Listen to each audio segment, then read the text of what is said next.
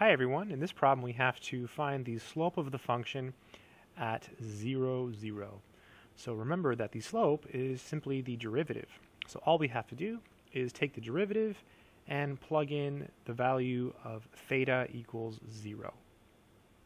Alright, so let's do it. So f prime of theta is equal to, okay, so when you take the derivative of sine, you simply get cosine.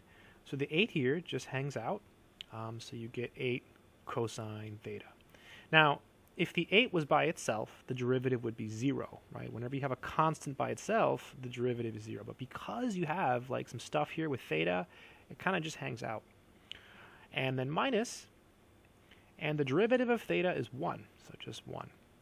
Okay, so this is the slope. This is like a slope function. All you do is you plug in theta, and it gives you the slope at that number. So in our problem, it's not x, it's theta, and our theta is 0. So f prime of 0 is equal to 8 cosine 0 minus 1. So cosine of 0 is 1, so we get 8 times 1 minus 1, so we get 7.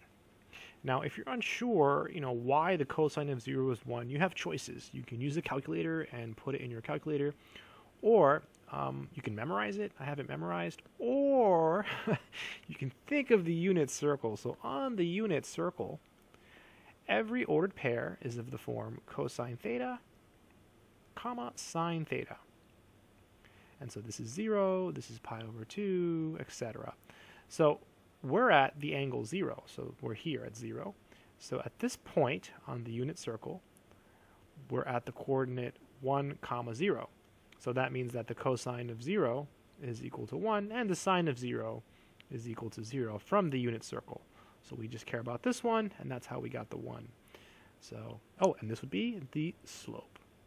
And so that's it. That's the whole problem. So all you do is take the derivative and plug in the number. I hope this video has been helpful. Good luck.